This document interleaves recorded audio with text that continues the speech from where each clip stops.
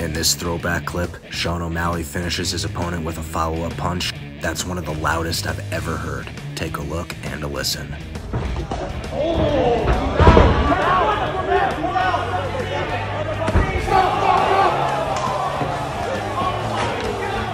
It's funny because I remember the commentary team giving Sean a ton of shit for not following up properly and as a result, extending the length of the fight.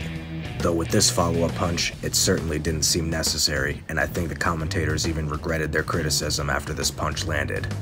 Sean O'Malley fights Peter Yan this Saturday in Abu Dhabi. What do you guys think of that fight? Who do you think's gonna win? I think it's gonna be a lot closer than people think.